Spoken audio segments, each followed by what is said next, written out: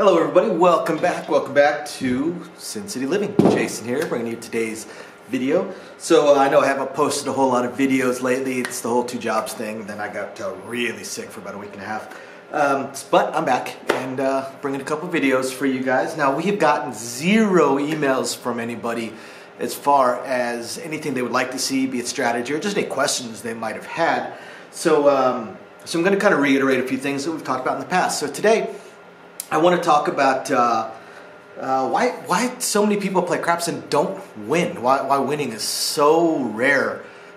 Some of this would actually hold true to all the casino games, but we're talking about craps, and this has been one of our most popular subjects. So figure I'd go ahead and reiterate it one more time for any newcomers to the channel. So the very first rule that or not rule, but the first thing I would say as far as why people don't win, they don't understand the game. They don't understand the game, and they not only, it's not just understanding the bets as far as how the bets work and what they pay, but I don't even want to say understand the math, although the math is of course important, but just understanding the flow of the game and percentages, odds, things along those lines. So one of the things I see oftentimes is I see people that know very, very tiny percentage of the game, and when we dig a little bit deeper, they don't really understand it. They don't understand it at all. For instance, every so often I'll see, and this is a little bit rarer because this bet's kind of gone away as far as popularity goes, and honestly, rightfully so, but the come bet. I'll see people bet a come bet, and then we'll travel and we'll ask them, hey, do you want any odds? And they give us this blank look because someone else told them about odds, or I'm sorry, come bets. So someone else showed them come bets, or even worse, they read a 50-year-old book about craps and it told them to bet come bets, but they don't actually understand what the hell they're betting. They don't understand what the hell they're betting. They don't understand what odds would even apply for here, why they should do it. This person's not going to win. This person's never going to win. This person could catch a 3-hour roll and they're only going to win a couple of $100. Then you've got your players that do place bets, and we're 10 minutes into a pretty strong roll. We've paid them 10, 12 times, maybe not that much, but we've paid them, say, 5 or 6 times, and they're still in the same bet. They're still in the same bet.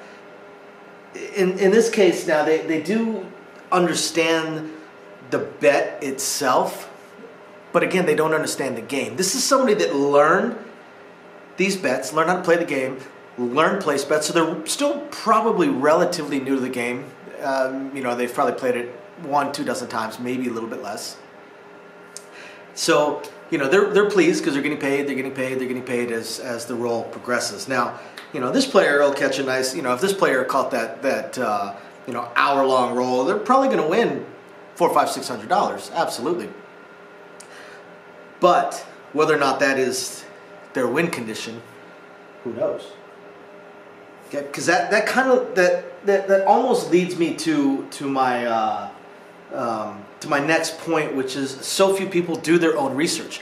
And again, you see a lot of come bets, and when you ask people about them, either somebody taught it to them, and typically when I see come bets is kind of an old school bet. Does not make it a bad bet in any way, shape, or form. It is not a bad bet, but it's definitely an old school bet. And I had somebody mention, when they read a book about craps, 30, 40 years ago, they told them to play come bets. And I would say 85 to 90% of come bet players that I see are over the age of 60. And then the rest of them, when I see them, the younger ones, when I ask them where they learned to play come bets, they were taught the game by a boss, a father-in-law, a father, something along those lines. Somebody that, again, plays very, very old school. Basically, they didn't do their own research. Same thing when I see this. When I see the iron cross. When I see the iron cross, even when I see a classic iron cross, a proper iron cross, not an improper one. But when I see an iron cross, this person honestly did partial research. They watched some YouTube videos, and it's ironic me saying that since, here we are on YouTube, but they watched some YouTube videos, and they were showing this betting style, and it shows them, look, you're going to win every single time the dice roll, and they don't actually understand it. They don't understand it, and that's why I always see this look of bafflement on people's faces as they play for an hour or two, and their stacks just dwindle. They make less and less. They have less and less money in front of them because they're bewildered. But I win every time the dice hit. Yes, you do. But they don't, still, again, did not do their own research and don't understand, again, why they're losing. Don't understand what it takes just for this bet to break even. And they don't understand what it takes for this bet right here, this betting strategy to break even, and what kind of roll it takes. It takes an exceptional roll to break even.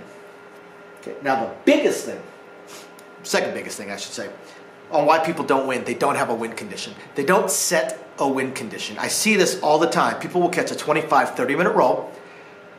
Then after the roll ends, you see one, maybe two people color up out of, say, 10, 12 people on the table. They'll color up, they'll leave. And those are the people that actually knew how to win. And everyone else, they look at their stacks and they keep playing. And they keep playing. Why? Because they did not hit their win condition. They did not hit that amount of money in their rail to look at and go, damn, I'm way up. I'm happy, I'm out of here. I'm out of here before I give this back. Okay, that, I call that the win condition. Now, everybody's gonna have it a little bit differently. I usually like to look at it as a percentage of your, or multiplier of your buy-in. So if you buy in for $100, your win condition should be between $300 to $500. If you hit that win condition, walk the heck away. If if you buy it for $500, your win condition should probably be $1,500 to $2,500. And if you hit that win condition, then walk away, leave. What I usually say is if somebody catches a 20 to 30-minute roll and they did not win enough to walk away from the table, they will never, ever, ever win because they don't know how to play. Now, understanding your win condition, that's part of it. The second part of it, the biggest reason why so many people don't win at craps, they don't play to win. You're not playing to win. You cannot hit your win condition if you're just going to same bet, same bet, same bet, same bet, same bet. I hate to say it, but it's just not going to happen. Not going to happen unless you are absolutely going for it. For instance, let's say you bought in for, say, I don't know, $500, right? You bought in for $500.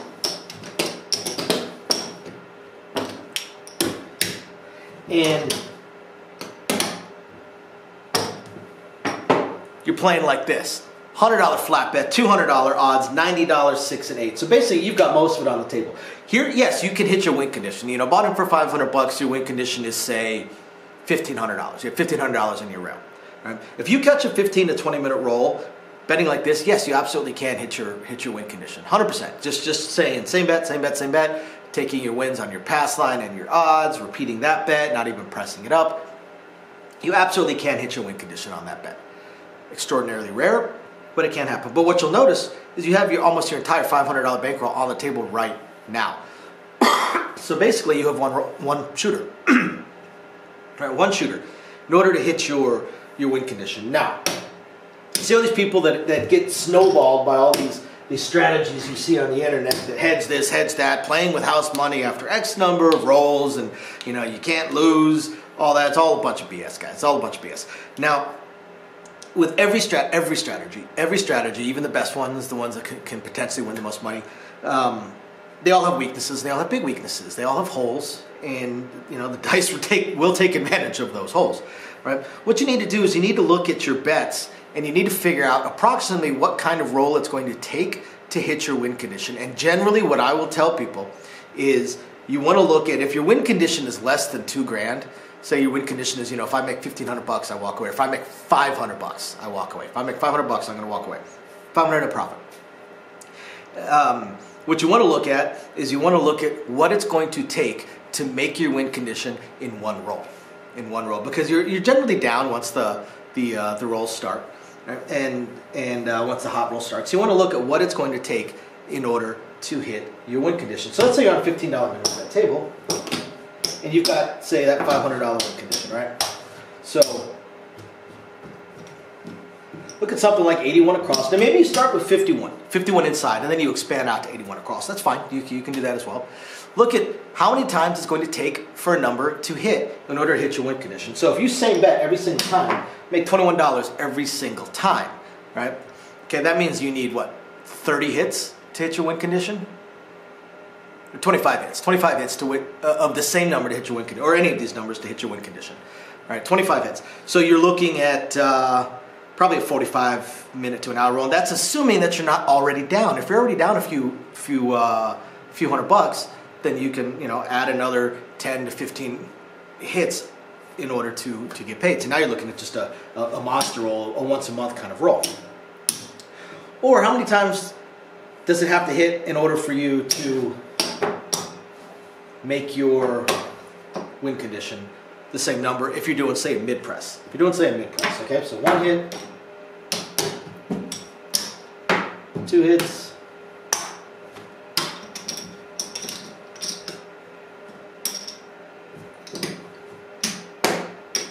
mess that up. 3 hits.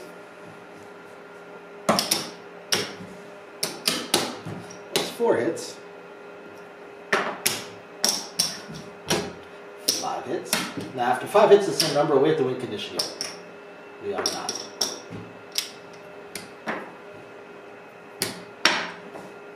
So, next. So, this is 6 hits. We're doing a mid-press scenario here. So that's 6 hits. Now we're at 7 hits.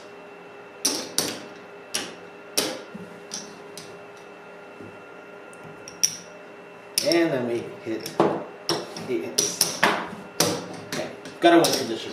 8 hits in the same number on a mid-press scenario will get us to our $500. To our $500. Now, not in one payout. It actually takes the 9th hit in order to do that. So the 9th hit generally, so you need a number to hit 9 times if you're doing the mid-press method. If you're not doing the mid-press method, how many times you need to hit? You got to figure that out. Same thing with the power press. Not only figure out your win condition, but figure out what kind of roll it's going to take to hit that. Most people never do that. They don't realize that the way they're playing is going to take that once a month, once every other month, hour and a half roll to hit a win condition. So hope you guys find this interesting, illuminating, enlightening, or at least just plain fun. We'll catch you guys all next time. Bye now.